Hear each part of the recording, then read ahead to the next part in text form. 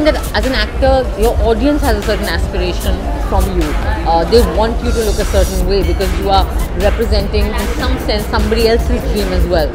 So I have now begun to really respect that and respect the red carpet. And my way of dealing with it is that I get the people who know it and the experts to come in. You know, honestly, it really is about how you feel in your own clothes. There are no rules. If you are feeling good, if you are feeling confident and comfortable, you're looking good probably.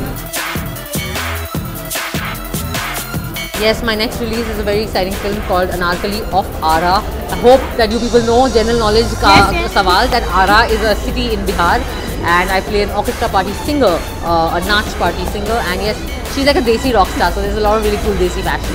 Any one trend that you think that might stay after your film comes out? Yes, really like loud, kitschy colors and also some interesting jewelry.